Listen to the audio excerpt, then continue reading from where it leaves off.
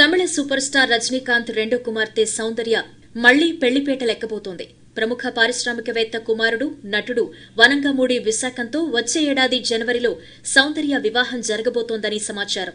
దర్శక దిగ్గజం భారతీరాజా తనయుడు మనోజ్ తెరకెక్కిస్తున్న సిగప్పు రోజా కల్ 2లో విశాఖన్ నటిస్తున్నాడు. సౌందర్య విశాఖన్లకు ఇటీవలే నిశ్చితార్థం కూడా జరిగినట్లు తెలుస్తోంది.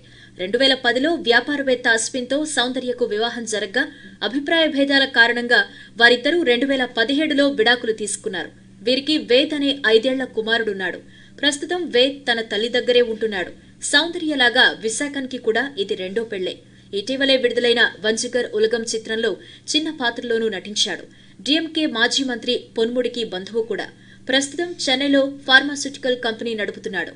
సౌందర్య విశాఖన్లు ఇద్దరికీ రెండో పెళ్లే కావటంతో నిశ్చితార్థం మీడియాకి దూరంగా జరిపినట్టు సమాచారం.